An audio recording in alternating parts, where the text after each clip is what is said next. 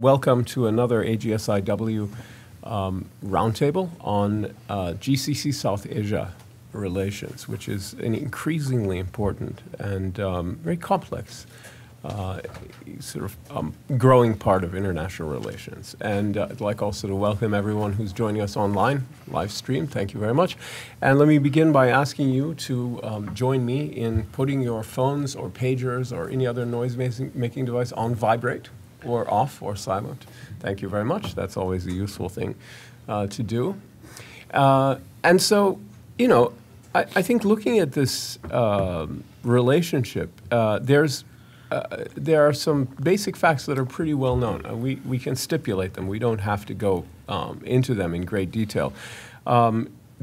Pakistan is a long-standing ally of many of the Gulf Arab countries, in particular Saudi Arabia. Their alliance dates back to 1947 with the emergence of the Pakistani state. It's been there for a long time. It's had a very strong cultural, diplomatic, and religious dimension. It's also had a strong military dimension with tens of thousands of Pakistani troops variously stationed in and around Saudi Arabia at different times, especially in the 1980s. Speculation about Saudi cooperation with Pakistan's nuclear program that's never been verified, and a continued very strong relationship. And increasingly, the rise of India as a regional player, particularly in the Indian Ocean basin, which the Gulf is basically a part of and has been since pre-modern and pre-Columbian times. So it's really a very ancient, in a sense, relationship between the Gulf and India, India writ large.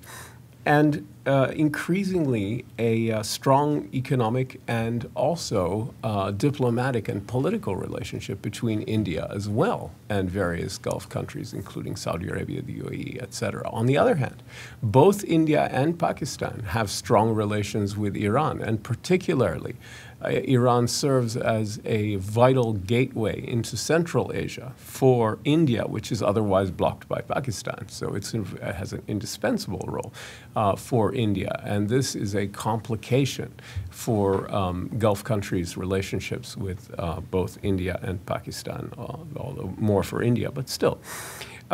So having understood all of that and having stipulated that the most important aspect of this relationship, both with India and with Pakistan, is an economic and trade relationship, I'm going to ask Afshin to begin by discussing the geoeconomics and geopolitics of trade and the economic relationship of the Gulf and the South Asian powers.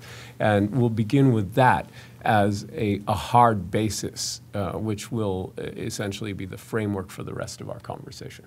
Great. Thanks, Hussein. And thank you to the Arab Gulf States Institute of Washington for hosting this session. You know, let's go back just a couple of months ago, and then let's go back about 13 years ago. So, well, actually, let's go back just in the last few weeks. Crown Prince Mohammed bin Salman, who visited China, India, and Pakistan. Right. And that visit, we saw some very interesting optics from that visit. The Prime Minister of Pakistan greeting the Crown Prince of Saudi Arabia at the airbase, driving him personally in his car to the Prime Minister's complex. We saw Prime Minister Narendra Modi breaking protocol and receiving the Crown Prince as well. China, by the way, adopted correct protocol during the visit. There was no breaking of protocol, but it was a very significant visit, and it also heralded a lot of talk in Washington about an Asia pivot from the Middle East, right? But I would argue that we've been witnessing that sort of eastward shift, so to speak, for at least a decade and a half, if you look at things geoeconomically, geocommercially, right? Right. 3 out of 4 barrels of oil that leave the GCC states and Iran and Iraq head to Asia. About 70% of petrochemical exports from the region head to Asia. China had surpassed the United States as the biggest trader with Arab League states, several years ago, and they're not going to look back. China recently supplanted the United Arab Emirates as the largest investor in the Arab world, right. and that's unlikely to look back. So we've been seeing this geoeconomic shift take place for quite some time. And then we go back to 13 years ago, when King Abdullah ascended the throne in 2005. Mid 2005, after the death of King Fahad bin Abdulaziz, he ascended the throne. And you are the king of Saudi Arabia, right? You can go wherever you choose to go as your first head of state visit. There are many countries around the world that will roll out the red carpet for you. And he chose, tellingly, China and India as his first two head of state visits. And in many ways, he saw the commercial wins. Political wins are often are late to the game, but the commercial wins were headed towards China, headed towards India. If Saudi Aramco saw the writing on the wall, saw the demand growth for crude oil in China, saw the potential demand growth for crude oil in India, and those were his first two head of state visits.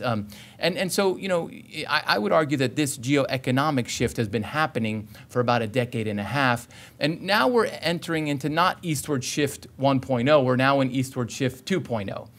Where we're seeing an intensification of the relation. So whereas in the past we would see, significant trade flows and significant commercial flows and energy flows, now we're starting to see more what I call heads of state flows. We're seeing just a lot of visits back and forth. Narendra Modi, the Prime Minister of India, when he visited the UAE in 2015 was his first visit, right, Janardhan? It was the first visit of an Indian Prime Minister in the UAE in 30 plus years, right? And then he's been back, another time since then. And we've seen Sheikh Mohammed bin Zayed, on several Asia visits, the Crown Prince of Abu Dhabi, and we're seeing a lot more of this. And when that happens, that sends a signal to state-owned enterprises. It sends a signal across, those countries that these are significant relationships. Mohammed bin Zayed, the Crown Prince of Abu Dhabi, was the chief guest of India's Republic Day in 2017. So these are important signals. Now let me just hone in a little bit on the UAE-India relationship, because I think it's a very significant one, and some of the numbers may even surprise you. When you look at a place like India, soon to be the world's most populous country, very fast growth rate, rising middle class, rapid urbanization, unprecedented connectivity as well. This is when you look at it from those terms, it's a very interesting market, and this is why DP World has been investing in India, the Dubai-based ports operator. This is why MR, the Dubai-based real estate developer, has been investing in India for more than a decade or so. And it's why we're seeing, for example, the recent announcement that ADNOC, the Abu Dhabi National Oil Company, will join hands with Saudi Aramco to invest in a $44 billion refinery. So just two or three aspects of the relationship, and then I'll hand it over to my colleagues. Air connectivity. Take your time. Yeah, okay. Air connectivity, right? It is striking to see the air connectivity between India and the United Arab Emirates. Nearly 1 out of every 3 international flights that leave India land in the UAE, according to India Civil Aviation Authority statistics, right? Nearly 1 out of every 3 international flights. Nearly 1 out of every 3 international flights that land in India emanate from the UAE. There's more international flights from the UAE hubs, particularly Dubai, but Abu Dhabi is not an insignificant hub for UAE for India air traffic, nor is Sharjah with budget carrier Air Arabia. There's more international traffic from the UAE than the 2nd, 3rd, 4th, and 5th place combined. So it's in many ways Dubai has emerged as the air hub of India, but also the larger United Arab Emirates as well, Abu Dhabi and Sharjah. It's not surprising that the largest foreign carrier operating in India is Emirates Airline. You're looking at about 5.5 million passengers annually going between India and Dubai on Emirates Airline. It's unsurprising that the 2nd largest foreign carrier operating in India is Etihad Airways as well. And so this is a very significant, and particularly if you look at the International Air Transport Association forecast for India, we're looking at going to from about 160 million air passengers today towards 500 million plus air passengers by the year 2037, right? If current proportions hold, that'll mean that there'll be close to 200 million passengers flowing through the UAE to India, which helps begin to make sense why Dubai International Airport, which is already the busiest air hub in the world, surpassed London Heathrow a few years ago. It begins to make sense why they're building a new airport, right? You begin to think, well, why would they be building a new airport where they're the busiest international air hub in the world? But when you see this kind of traffic, potential traffic, coming from India, that begins to make sense. And similar story for Pakistan, where the UAE air hubs have become their air connectors to the world. You connect via Dubai or Abu Dhabi on your way to East Africa, on your way to other parts of Asia, on your way to Europe, or on your way to North America. So the air hub connectivity is striking. When you look at trade, it's also very striking on the UAE-India relationship. India's top, when you look at their top export destinations, number one is unsurprising. It's the United States of America. Number two is surprising. It's the United Arab Emirates. After all, this is a country of only roughly 10 million people. How are they absorbing, that much of India's exports? Part of it is the same hub model. A lot of the exports that land in the UAE are re-exported elsewhere, and part of it is simply also because of there's such this historic commercial trade flows between the two countries. And then when you look at India's imports, again, the UAE figures as a country in the top three. And when I looked at it, I immediately thought, okay, that must be a lot of oil. But actually, the UAE is not one of the top suppliers to India of crude oil. That distinction goes to Saudi Arabia, and to a lesser extent, Iraq and Iran that supply more than the UAE does. You have a lot of trade in precious metals, precious stones. There's a very robust diamond trade. The Dubai Multi-Commodities Center has now become one of the largest diamond trading hubs in the world.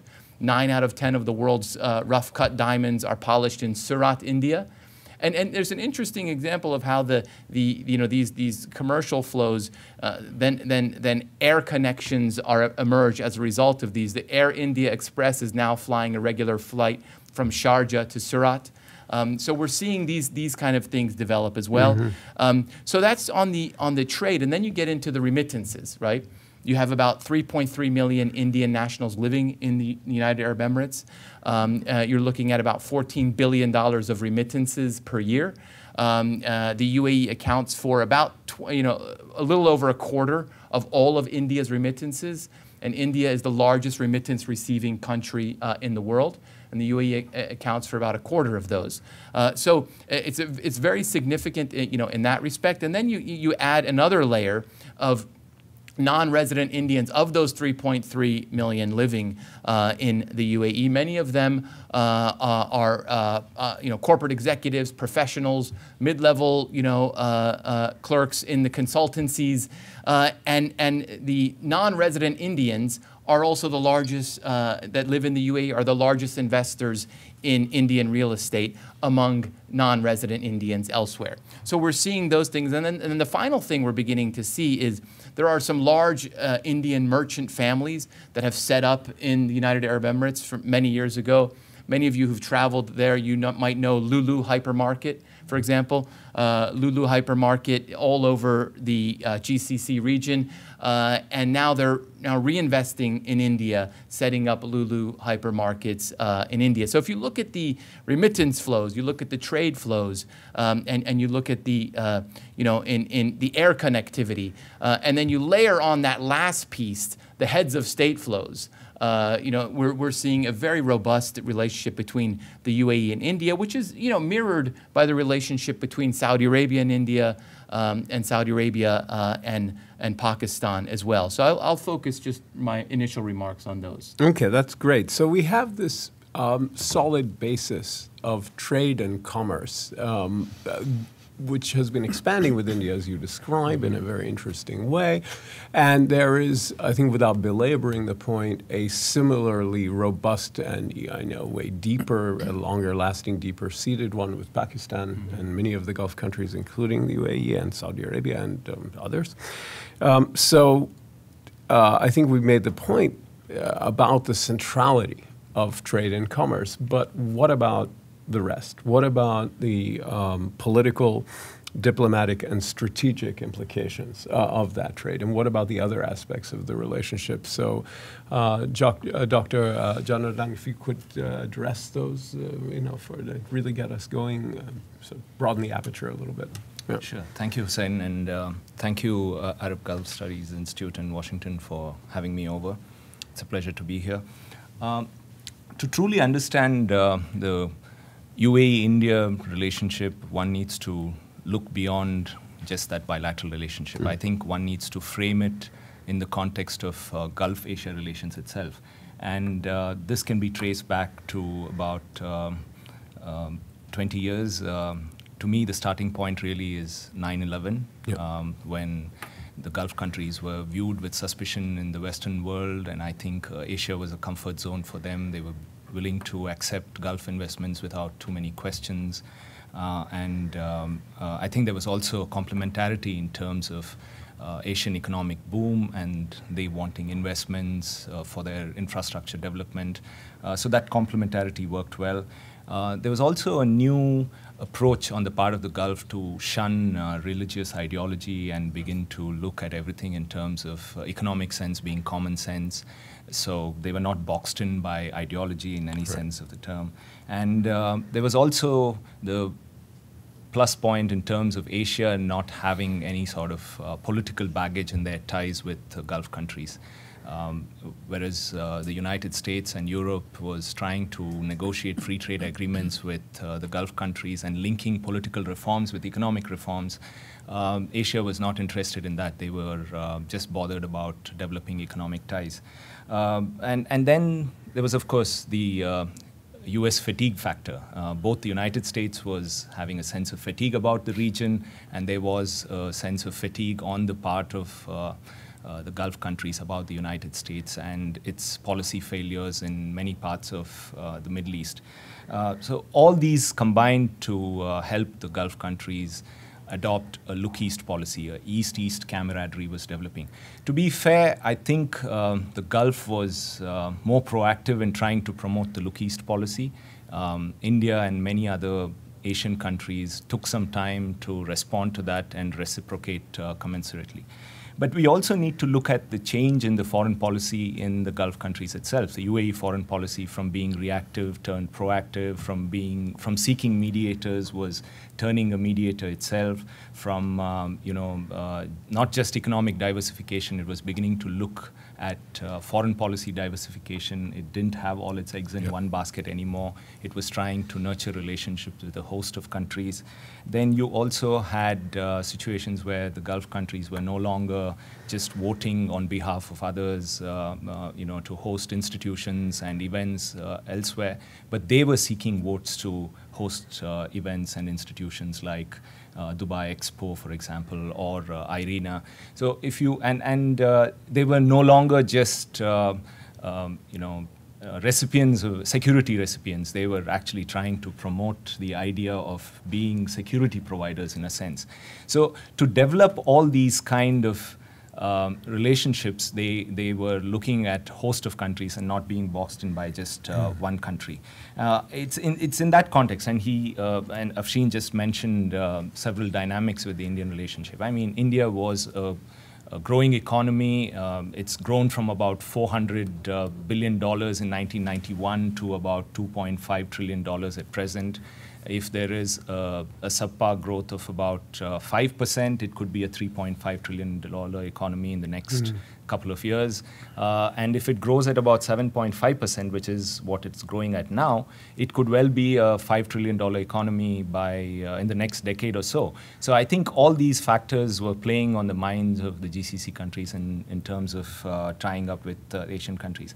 India itself was trying to link its economic and foreign policies to boost economic growth. I think its foreign policy too became proactive.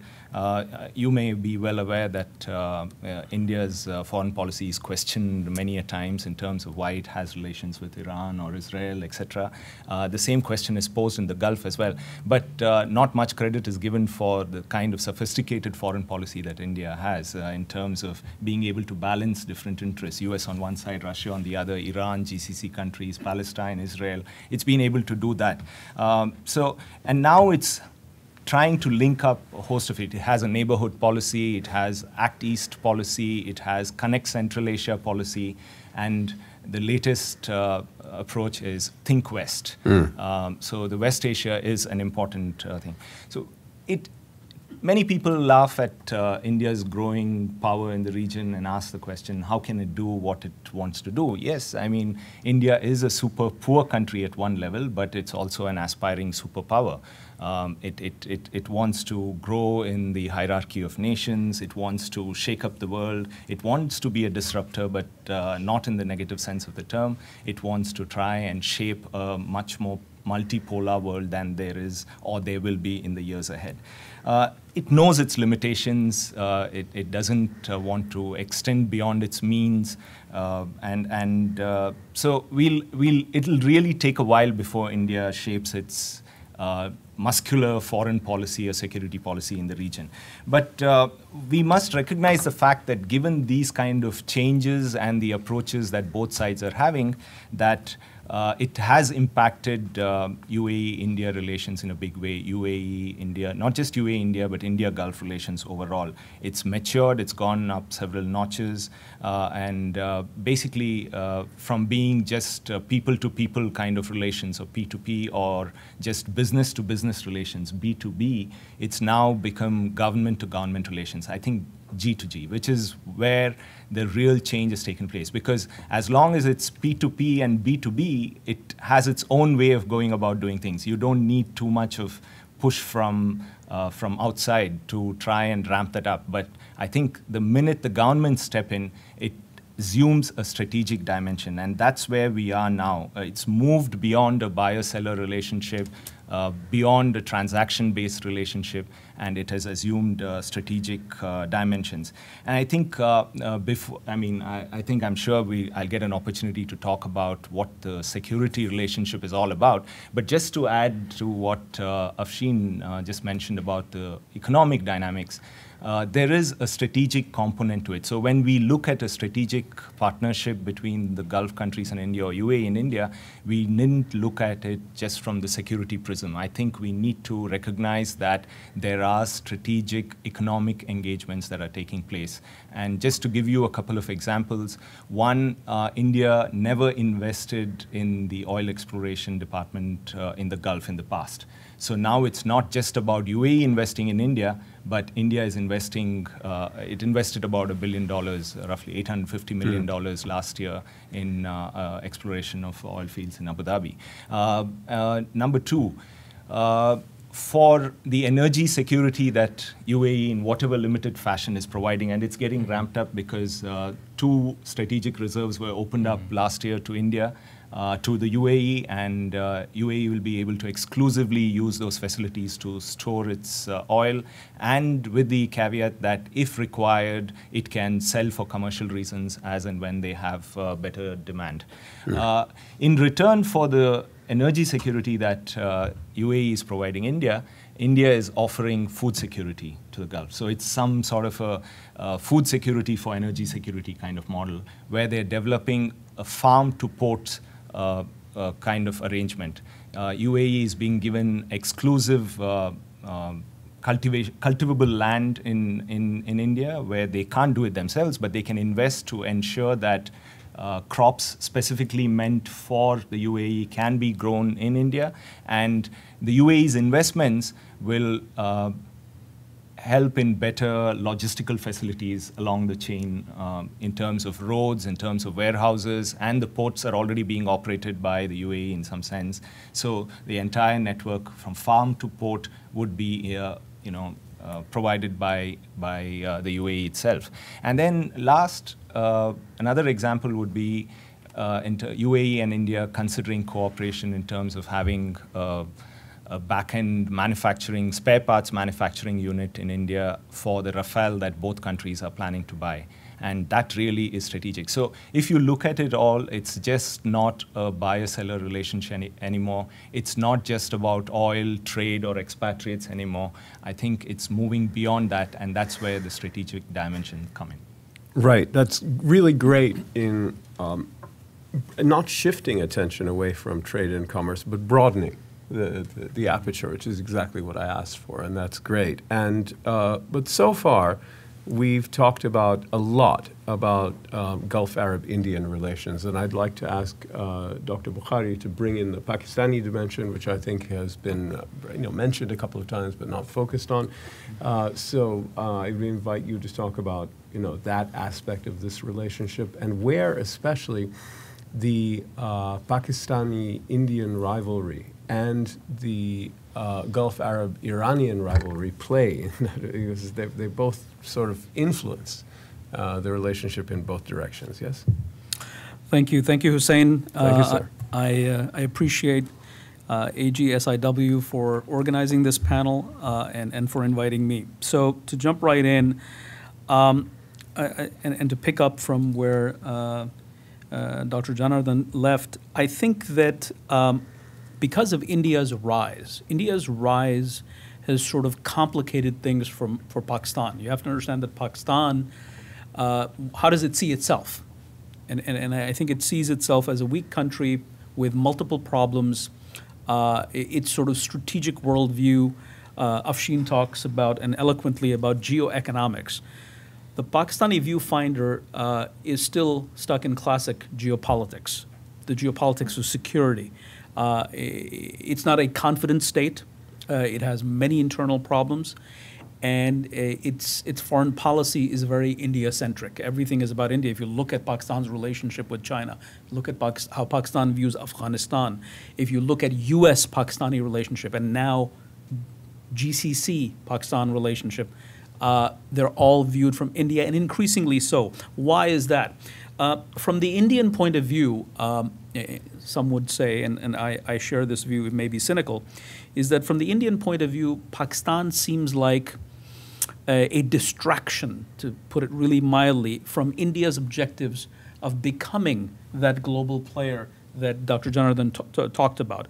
It's almost as if from New Delhi's point of view, Pakistan is holding it back, and it sort of forces India back into sort of playing regional little league, whereas India sees itself as the cusp of playing major league.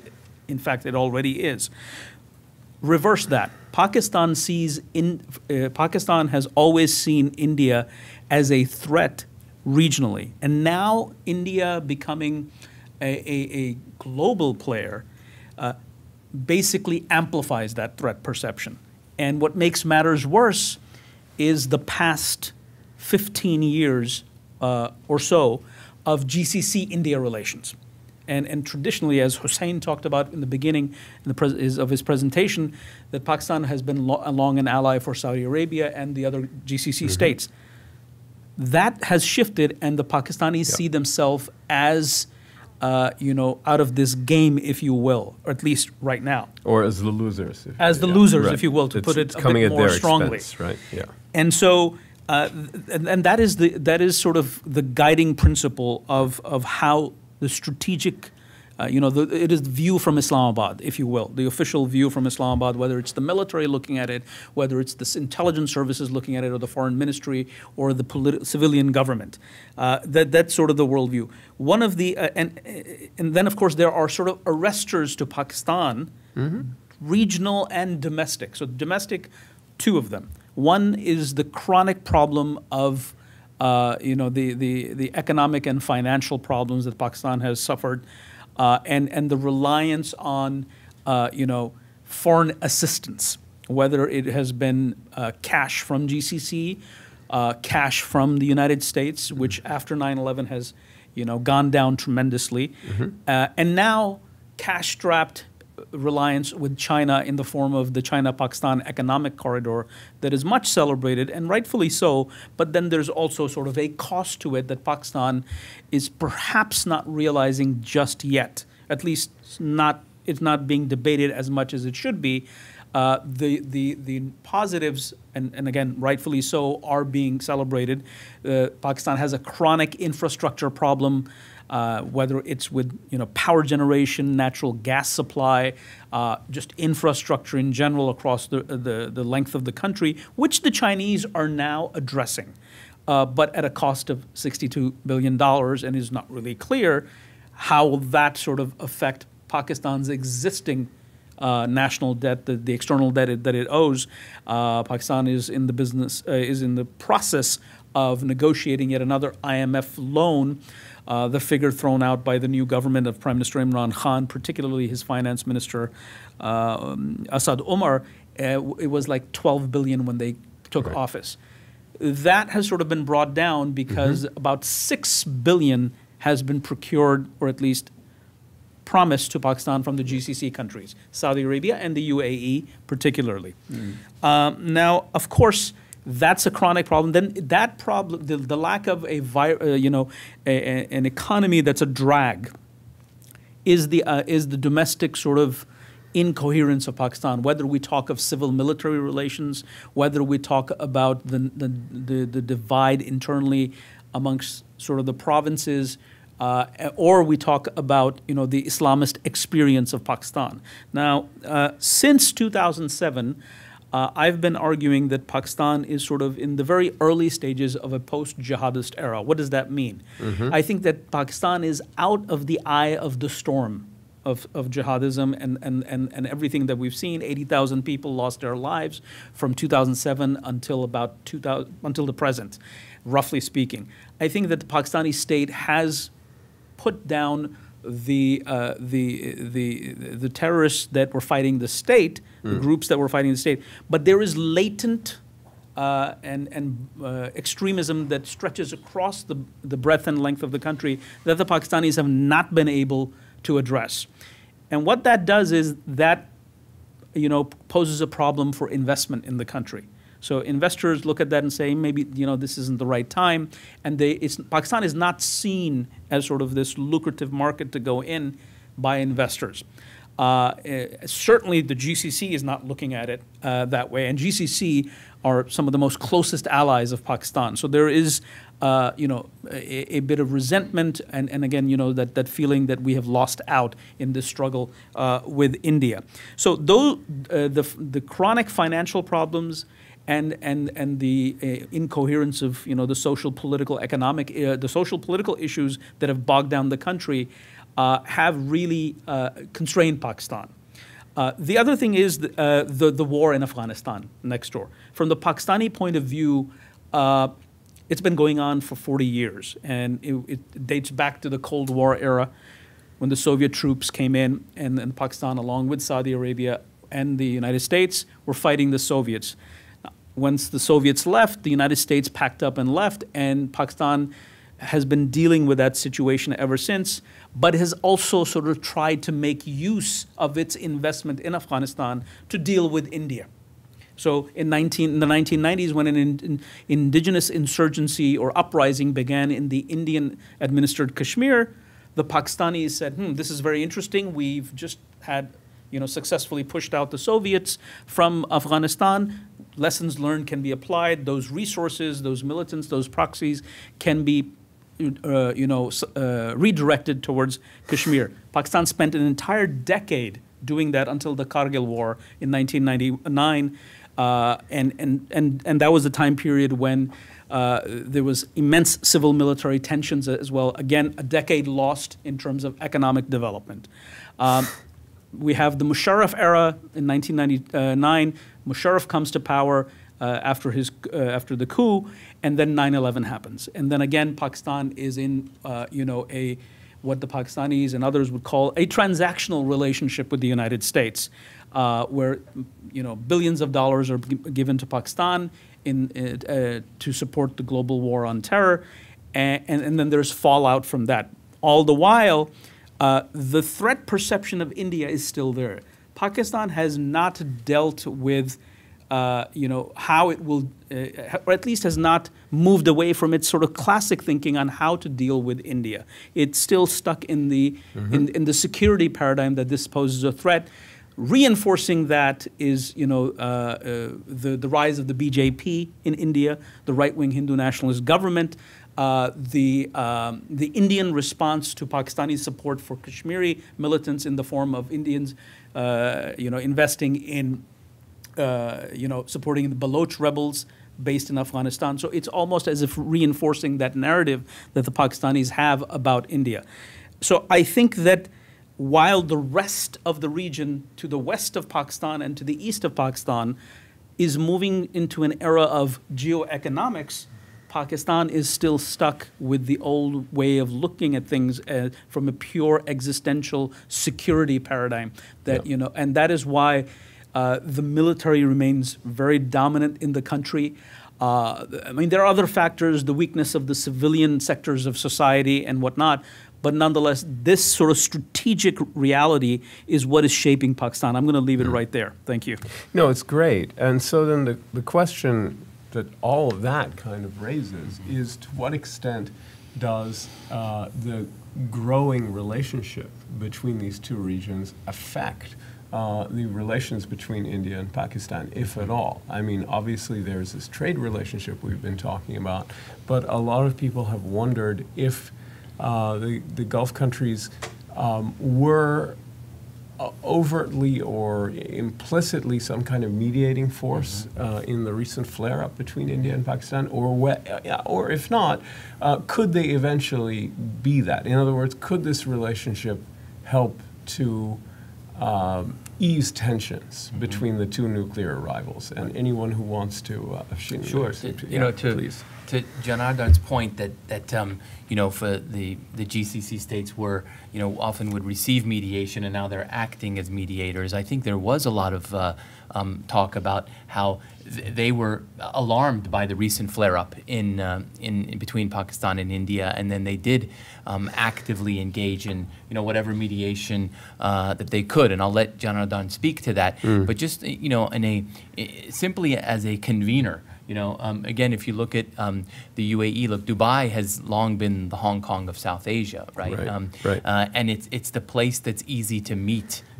You connect, and Abu Dhabi has been getting involved in much more in convening. We saw the Taliban talks in Abu Dhabi, and so I could easily envision. Now, let me put it this way: India and Pakistan are not Ethiopia and Eritrea. Having said that, the UAE played a very significant role in the recent Ethiopia-Eritrea reconciliation, and that was yet another one of those intractable conflicts that was never going to get resolved, and the two sides were too hardened against each other, and so there is precedent for the UAE playing that kind of role, and I'd love to hear what Janardhan has to think about. I would too. Yeah. I think you gave a very good example in Eritrea and Ethiopia, and that India and Pakistan are not Ethiopia and Eritrea. Right? No, they're not. So the point is, to answer the question posed by Hussein, one needs to go back to what happened in 2001. I mean, I think that 2001 fundamentally altered Gulf's relations with India, or vice versa. Essentially because until then, the Gulf countries led by Saudi Arabia held the Pakistani view that Kashmir is a disputed territory and that there should be third-party mediation. Right. It was for the first time in 2001 that Saudi Arabia went along with the Indian view that it is a bilateral problem and that there is no room for third-party mediation. That fundamentally altered the Gulf-India relations, because once Saudi Arabia took that view, the rest of the GCC countries fell in line. And if you, all of us remember that the GCC at that point was a fairly united body. So they went about, sticking to that line. And thereafter, there was an upswing in Gulf-India relations, and just because India was a much more lucrative economy, their ties began to match up with political engagement as well, and now it's come down to the security aspects. But to answer your question specifically, sure. I am not too sure that the Gulf countries can do too much in terms of mediating between India and Pakistan. First, because India doesn't like anybody mediating on behalf of it on the Kashmir issue. Right. Two, they will be ineffective if they did do something. At best, India would want Saudi Arabia and UAE to use the leverage they have on Pakistan to crack down on terrorism and cross-border terrorism. Or the Saudis could have had a pretty influential role in trying to ensure that the captured Indian pilot in Pakistan was released. Pakistan can be worked on by Saudi Arabia and UAE, but I don't think India would entertain any of that, and the GCC countries know that very well. There isn't any evidence that they did, right? I mean, it looks like an entirely Pakistani de-escalation move, right? It could well be, because I think Pakistan realized that if the pilot isn't returned in good time, then there would be further escalation on the part of India. Which so was it not could, a good idea. yeah, exactly. So I really don't think there was too much of Gulf mediation, but they did use their good offices, because at the end of the day, the logic is that they need a stable South Asia, which has always been their interest. They also want to ensure that their economic investment in the region doesn't go to waste if these two countries go to war. So they would impress upon them to de-escalate, but that's really not mediation at the end of the day. The gist of your answer is it doesn't hurt. It doesn't. But it's no panacea. It's not a big. So, Kamran, I want to bring in the audience in a second, but we haven't heard much about the role that both India and Pakistan's warm relations with Iran play in their interactions with Gulf countries, particularly with the Gulf countries that really are estranged from Iran in a very dramatic way: Saudi Arabia, the UAE, Bahrain, and even some of the others, but especially those three. Definitely, but if you allow me, I'd like to address your first question. Absolutely. I would take it to the next level. I would say not only is, I think that the Gulf countries, because of their relationship, their unique and very different relationship with India and Pakistan, can actually play a third-party role in the sense, not in the sense of mediating the Kashmir conflict. Right. I don't think the Gulf states are interested in getting into that thorny subject. I think anyone is. But I think that in order to nudge Pakistan towards looking at the region a bit differently, at the same time, when you're a third-party mediator or interlocutor, you sort of try to do shuttle diplomacy. You try to bring the two sides together, of course, in keeping with your own interest. What is the GCC interest? Well, let's not go to blows, because there are billions of dollars at stake here, and we don't want this to be messed up. I mean, a good perhaps analogy is, just as the GCC states do not want a U.S.-Iranian shooting war in the Persian Gulf, I think to a lesser extent they would not want that happening in South Asia. So I think that there is some significant room for the Saudis and the UAE to do kind of like, okay, let's talk to the Pakistanis, and then the Pakistanis will obviously say, well, we have these reservations. They'll go to the Indians and try to see what happens. I think, will they play that role? I don't know. Can they play that role? I really do think so. Now, coming back to Iran. Okay. Fair enough. Thank you. I think that on Iran, let's look at it from the Iranian point of view. The Iranians don't really have a choice. So yes, from the Iranian point of view, the GCC-India relationship is very robust. So they're already operating on an uphill level. So their task to forge a relationship with India is very uphillish. Now, yes, there is the Chabahar port. Yes, there is that India sees Iran as a gateway and bypassing Pakistan to go into Afghanistan and beyond into Central Asia. That infrastructure isn't developed yet. So it is an aspirational thing. Chabahar itself is still in the making. There's been some goods being brought in, ferried from India to destined for Afghanistan, going through Shah Bahar. It's very, I wouldn't even call it 1.0 yet. I think that the road infrastructure is not there inside Iran, although the Indian Army Corps of Engineers, to their credit, many years ago, about 10 years ago, built that Delaram-Zaranj highway that sort of connected the Garland highway that connects 5 cities in Afghanistan to Iran. But I don't think the Iranians have that infrastructure going all the way to Shah Bahar just yet. It's very rudimentary. And then much less to go from the Persian Gulf throughout the entire length of mountainous Iran into Turkmenistan and then beyond. That's not there either. It's an aspirational thing. So from the Iranian point of view, the Iranians are looking at it and saying, okay, I have a Pakistan that is definitely in the Saudi camp. Can't trust them. Right. Terrorism happens from their territory against our, security forces. I look at India. Well, India has a more stronger relationship with the GCC. So how much am I going to get? At the end of the day, I think the Iranians will take what they can get in terms of their relationship with India. From the Pakistani point of view, since there is a border with Iran, and it's caught in sort of the geosectarian trap because of the Shia-Sunni thing between Saudi and Iran, that conflict. And we saw that play out where the Saudis were very upset, visibly, with Pakistan, and the UAE expressed, anger as well for the Pakistanis not giving troops to the Yemen war. Right. And so Pakistan is caught between a rock and a hard place, even though by default, it leans heavily towards Saudi Arabia. It wants to be able to cultivate a relationship, and one of the reasons why Pakistan has probably not taken chances is because of the U.S. sanctions on Iran, which has also constrained India from doing much with Iran as well. And India is in a far better position than Pakistan to do business with Iran just because it's a bigger economy.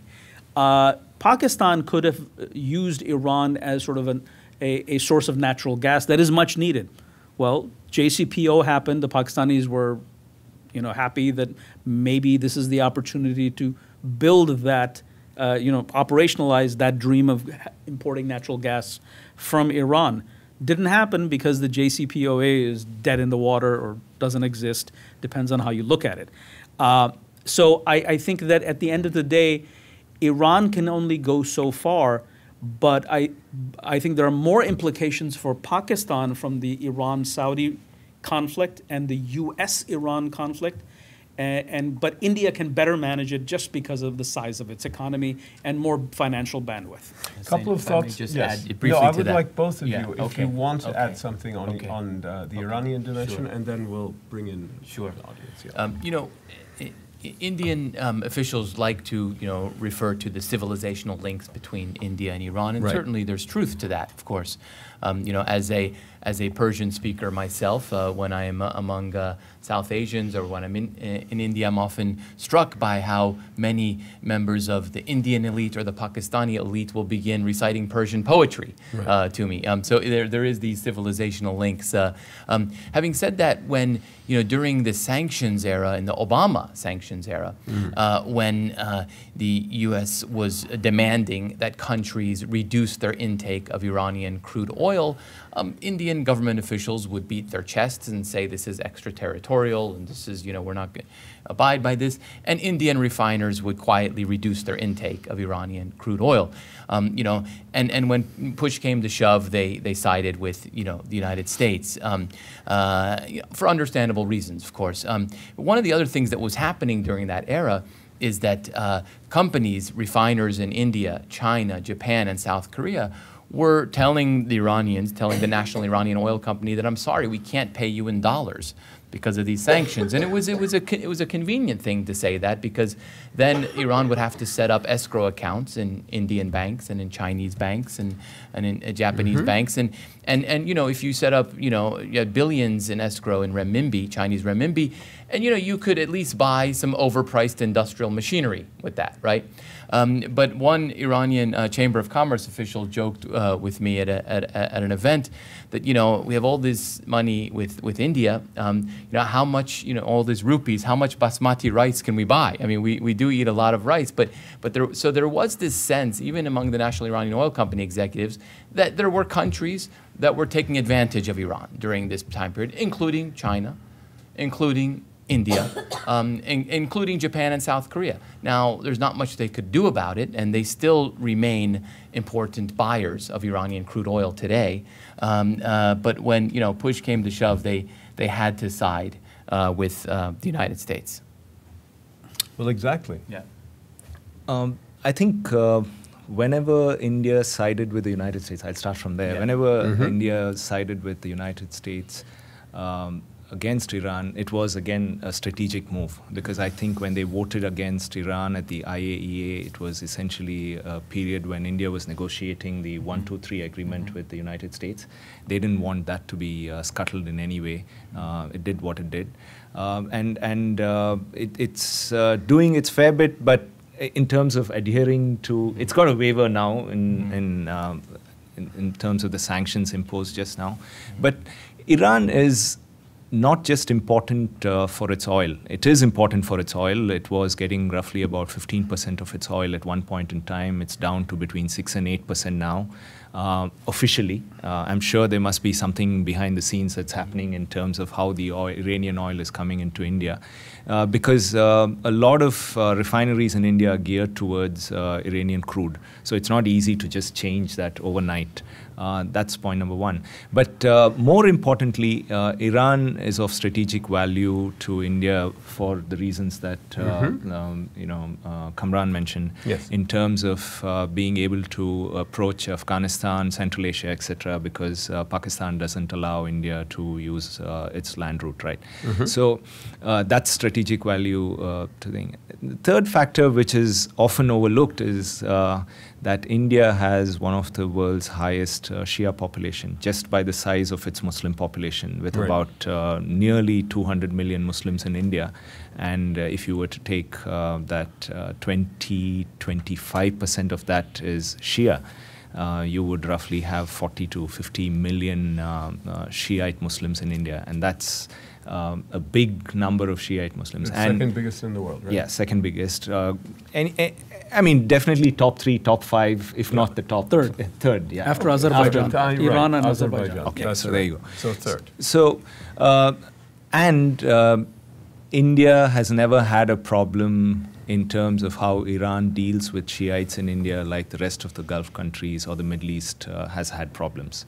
So in that sense, India doesn't really see Iran as a liability in any sense of the term. It's an asset, and its capability of trying to balance relations is something that's come in handy. So it hasn't upset the US too much. It hasn't upset the GCC countries too much. And that relationship will continue to thrive. And I don't think in the years ahead, neither the GCC countries will be told to take sides, India versus Pakistan, or India would be told by the GCC countries to take sides, Iran versus GCC. As a corollary of all of that, India perceives the problem of extremist Muslim terrorism as essentially a Sunni problem, right? Sure. And it is very. It doesn't worry much about the Iranian-inspired Shia extremism that many others are. If you mention, Muslim extremists, they might think of both or think of Iranian groups and Iranian-sponsored groups. First, India wouldn't. So that's another. And I think another important point. If there is one particular Muslim community which votes for the right-wing groups, for the BJP, for Modi, it's the Shia community, because they think that it's the right-wing governments which promote business, and they're more interested in business development rather than the religious angle. Yeah, exactly. Even those in Kashmir. Absolutely. Okay, so that's a great basis for bringing you all into the conversation. There's an infinite number of paths that can be followed. We've got a couple of mics.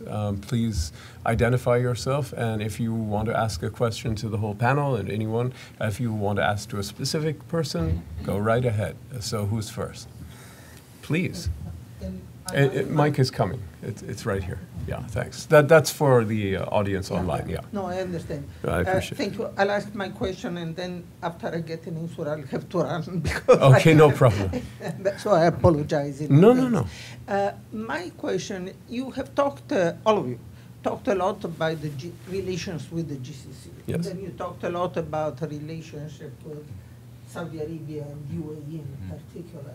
Now, we all know that the GCC is barely there any longer. Yes. And my question is, what does India and do India and Pakistan manage to bridge the divide within the GCC? In other words, is there a relationship with Qatar as well as with the Saudi Arabia and UAE? Wonderful question. Who would like to go first? You know, I'll just say briefly that I have yet to see that particularly Abu Dhabi or Riyadh demanding that Delhi or Islamabad choose. Yeah. You know, I have yet to see that. Whereas they have, you know, asked many of their Arab allies to choose. You know, but they have not yet done that in Delhi and Islamabad. And also, as I understand it, India is one of the biggest purchasers of LNG from Qatar, and one of the largest purchasers of petroleum from the petroleum exporting GCC states. But in the Qatar boycott, the one thing that's so far been off the table is LNG exports. There's been no effort to block them. There's been no effort to disrupt shipping. There's been no effort to interfere in Qatar's ability to export LNG. So that might help to place all of this a bit off the table. But anyway, just speculation on my part. I think your question takes me back to what I said in terms of how the Gulf countries would not be encouraged to play a mediatory role, at least from the Indian perspective. The same applies in this case, because India wouldn't want anybody to interfere in its affairs, nor would it interfere in anybody else's affairs, because it would simply claim that this is a situation between Qatar and the other GCC countries, and it's left to them to decide how to sort it out. Because I think one of the fundamental principles of the Indian foreign policy, not just in the region but across the world, and it was very well put out by the Indian Minister of State just in 2018, and he said it's non-descriptive, non-intrusive, non-judgmental, and it will not take sides in any interregional disputes. So that's a clear policy. So it would just let others deal with their own problems as it would like to be left to deal with its own. It's a strong legacy of the non-aligned tradition. I mean, it's very deeply rooted. So, I would just add that I don't think Pakistan is in a position to do it, and I don't think that it's interested. I think just as Pakistan is sort of like really tiptoeing the Iran versus Saudi thing, even though it's in the Saudi camp, I think that Qatar becomes even more problematic. Here's a country, Pakistan, that's reliant on direct financial assistance from UAE and Saudi Arabia. It does not make any sense for them to even bring this up. As long as the GCC, and I don't think that the GCC countries are interested in taking the Qatar feud to South Asia, it works perfectly. The Pakistanis can deal with, Imran Khan just went to Qatar, and he just courted Mohammed bin Salman, and he has a relationship with the Emiratis. So I think these are separate, parallel silos. Makes sense. Great. Okay, who's next? Jean-François. Oh, okay, so we'll do, each one can have a microphone, and we'll begin with you since you have it, and then we'll go to you. Okay. Sir. Good afternoon. Mel Uday. Hi. Earlier in our conversation, and I'm paraphrasing here, we sort of defined or characterized the dynamic of the relationship between the GCC countries and India as being sort of a more multi-dimensional geoeconomic sort of construct. But in contrast, we looked at India, the GCC and Pakistani relationship, and sort of defined it in a more narrow, limited strategic geopolitical frame of reference. In light of the recent, very resounding no that Pakistan gave to the Saudis and the UAE as it relates to the deploying of troops in Yemen, I mean, it was a unanimous vote from the Pakistani parliament. To what extent is that relationship changing, right? To what extent, and specifically as it relates to the internal political dynamics within Pakistan, given the U.S. experience with Pakistan as a partner during the war on terrorism in Afghanistan, it's not a state that some in Washington would describe as a unitary political actor, There are many different power verticals. There's an inherent tension between civilian and military, with the military oftentimes having an overweening influence in Pakistani foreign policy. That's a great question. To the extent that, to what extent can we interpret this pivot in terms of not putting geostrategic or geopolitical factors at the head of deciding Pakistani GCC policy? Okay. To what So extent can we interpret that as a change? It's kind of a two-pronged question you asked, though. I mean, one has to do with the nature of the relationship, changing relationship, and this, or the caveat, or the second, the sub-question within it is the internal Pakistani dynamics that are driving that. So this is an excellent question. Would you like to begin? Sure. Okay, great. I think that there's nuance here. There's complexity. I think that what the Saudis were looking for when they asked, well, actually, let me step back. I think that Pakistan will help Saudi, has helped Saudi with the security situation, but I think that it needed, so the Saudis needed a symbolic show of support, and that could have come when Pakistan would have said, yes, we're putting X number of troops to the Yemen cause. The Pakistani thing was that, look, we're going to help you, but not right now. Can't do this because there is not just parliament. The parliamentary vote was a reflection of something that doesn't get discussed, which is there is deep resentment within Pakistan towards sort of Saudi Arabia for a couple of reasons. One, and it doesn't get aired because the Pakistani state doesn't want it to get aired for obvious reason, and B is because it's sort of subnational. There is one aspect is that all this extremism is from the Wahhabi ideology that came from Saudi Arabia. We're not Wahhabi, and therefore this came from the Gulf. Right. And so if United States, you are angry at us because of extremism, well, you should redirect your anger to Saudi Arabia. They sent it here. Yeah. Okay. Right. So that's number one. And this is a resentment within the public that, hey, we used to be very liberal people, and all of a sudden, 30 years later, we're like mini Saudi Arabia. That's one. Number two is, and this was aired recently by the Prime Minister of Pakistan, is that there is this a large number of Pakistanis who have gone to work in Saudi Arabia have come back with tales of being discriminated against. So when the Pakistani leadership says, Saudi Arabia, fellow Muslim country, brotherly Muslim country, these people look back cynically and says, what are you talking about? They treat me like I'm their servant, like a second-class citizen, and I have personal evidence. So the Pakistani Prime Minister tried to address that national sentiment when sitting next to Mohammed bin Salman during his visit, saying, hey, could you take care of our workers over there, because they're really near and dear to my heart, and I care for them, so I would like you to care for them. And that's hardcore domestic politics. And that has nothing to do with Riyadh, Islamabad. That has to do with domestic politics. So there is that aspect of it. In the end, Pakistan will help Saudi Arabia, has in the past, will continue to. It is not going to join Iran. But Yemen was different. Yemen was seen as very horrific, and it's negative press for Saudi Arabia. Right. And keep in mind, Egypt also did not jump in. In fact, when this was going on, the chief of staff of the Egyptian armed forces traveled to Pakistan right about the time, and it was speculated that, well, are these guys comparing notes? But because both countries have been asked to contribute troops. And so I think that was a specific occasion that happened. By and large, if the Pakistanis have publicly said that if Saudi Arabia if there is a threat to Saudi Arabia, we will defend it. It was unambiguous. Right.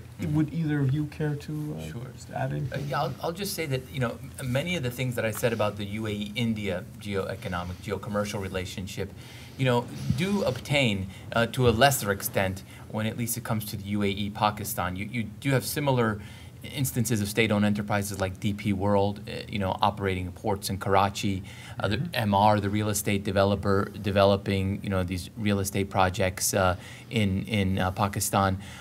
You do have big important companies like Mubadala investing in refineries in Pakistan, and then you have the state-to-state transfers. The UAE depositing $3 billion in the Pakistan Central Bank, or Saudi Arabia depositing, in the Pakistan Central Bank as well. So, and then you've got, again, about 200 flights a week between Pakistan and the UAE. Emirates and Etihad are all over. So the UAE has also become Pakistan's air hub to the world, in much the same way that it has become India's air hub to the world. It's got about 1.5 million Pakistanis living in the UAE. The number one or number two remittance sources for Pakistan are Saudi Arabia and the UAE. They tend to go, depending on which year, the other one is number one or the other one is number two.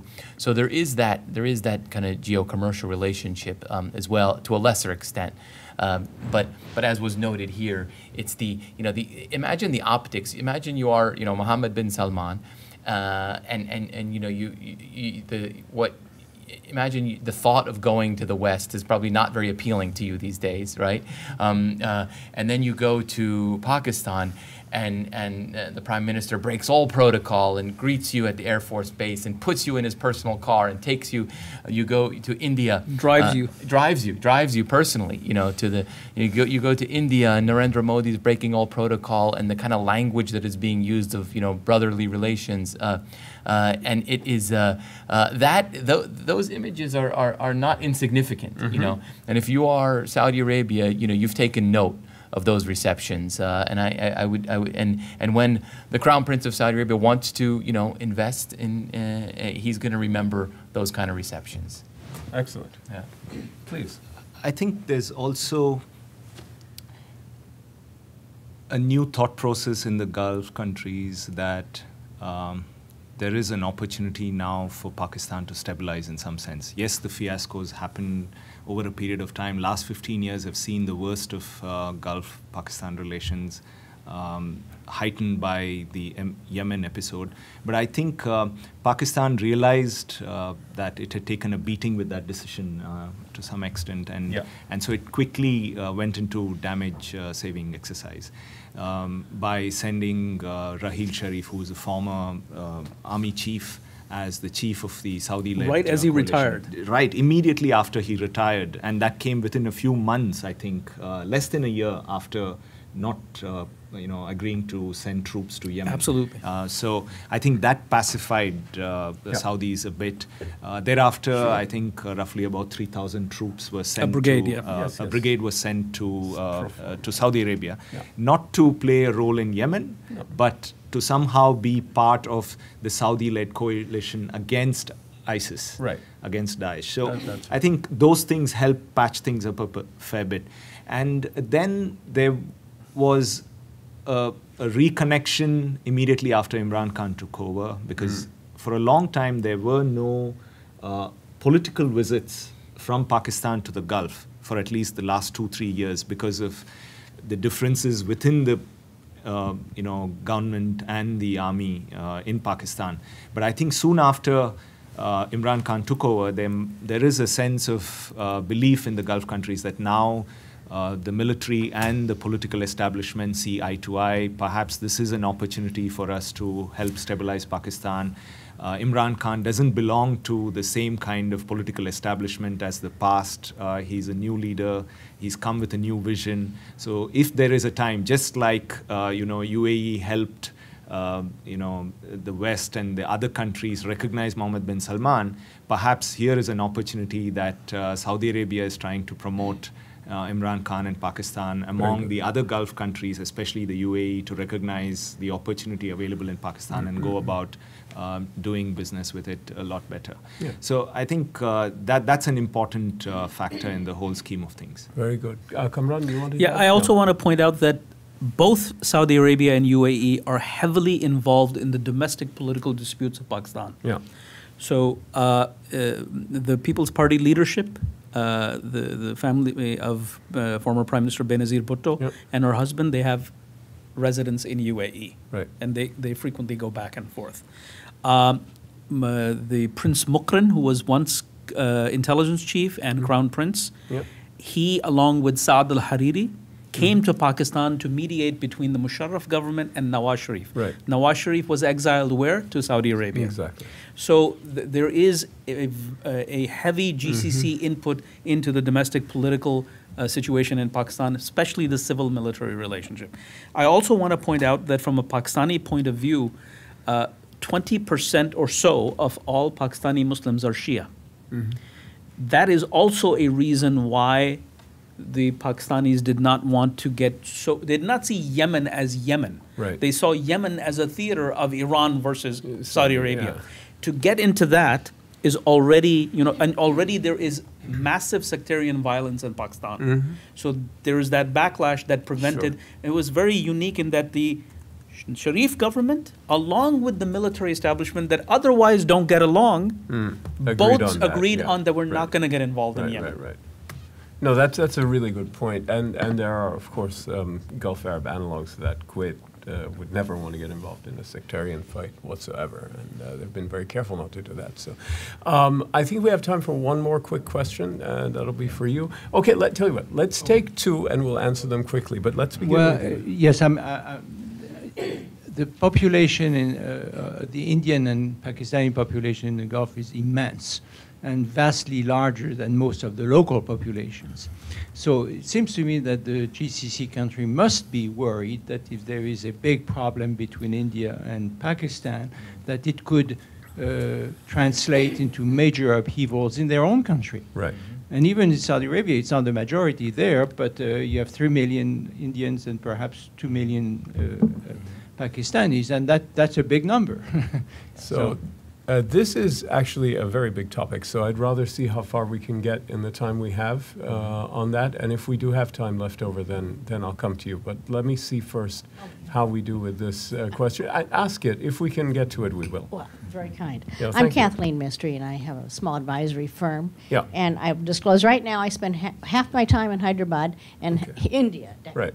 Yeah. And then half here. Okay. Question is on private sector development. Okay. Now, we've got the big boys playing. Yeah. But what happens about SMEs for women entrepreneurs in the Okay. future, and the men too? Right. And do you see an increase in the startups from India to GC and in reverse? What methods do you think the entrepreneurs can use to be more successful, and what about training and mentorship? And how do you address the issue of risk-taking in the minds of the, and of course the banking? Right. Because sometimes we're not allowed to have checking accounts in the Gulf. Right. Okay. This is great questions. And they actually are quite complementary because they both deal with the expat communities, and I think they can be answered in a complementary way. So if any or all of you want to take a very short time to talk about the political and economic situation facing these communities and the implications of that, that'd be great. Do you want to begin, Afshin? Sure. Maybe I'll start on the second question. Yeah, try to do about 2 minutes each, something like that. You got it. We're running out of time. Okay. On this, certainly on the technology startups, Dubai has certainly become the place you go if you are if you want to scale your technology startup. You might start it in Amman or you might start it in Cairo, but if you want to scale, particularly among the Arab technology entrepreneurs, you go to Dubai. And we've seen that. We've seen that happen with Souk.com, for example, which was sold to Amazon for about $700 million or so. Yeah, we've seen it happen with and we're seeing a lot more companies that are moving to Dubai to scale, because it's the place, where you can actually, there's at least the most developed ecosystem of angel investors and venture capital. It's just, everybody wants to be the next Silicon Valley, but Silicon Valley took so many years to create, and it had such a unique, secret sauce that they're very far from that. But that's the place you go. One of the things that you also find that's interesting is South Asian entrepreneurs are finding their way to Dubai as well. But that's if they're doing, you know, a project, you know, beyond their own home country, right? Because, you know, if you're doing a project, you know, if you're doing a technology startup, certainly you want to be in India, where there's 1.2 billion people, or you want to be in Pakistan, where there's 200 million people. You don't necessarily want to be in Dubai, but you'll probably have a second office in Dubai. One of the Dubai-based ride-sharing companies, Careem, which is a very large ride-sharing company. One of their most profitable centers is in Pakistan. Careem goes head-to-head with, you know, Uber in Pakistan and is doing very well for itself. So SMEs have always had a problem in terms of getting credit from banks. Banks love giving money to the larger, you know, companies, and there's all sorts of initiatives in the Gulf to try to get SMEs more funding, but you know, to varying degrees of success. The one piece of good news in the UAE is they finally came up with a bankruptcy law, where if your company went bankrupt, you're not going to go to jail anymore. You know, and that's big news, because if you're an entrepreneur, right, you know, there's a chance that you're going to go bankrupt, right? And well, the fact it's very it disincentivizes risk. Absolutely, Let's put it absolutely, that way. yeah.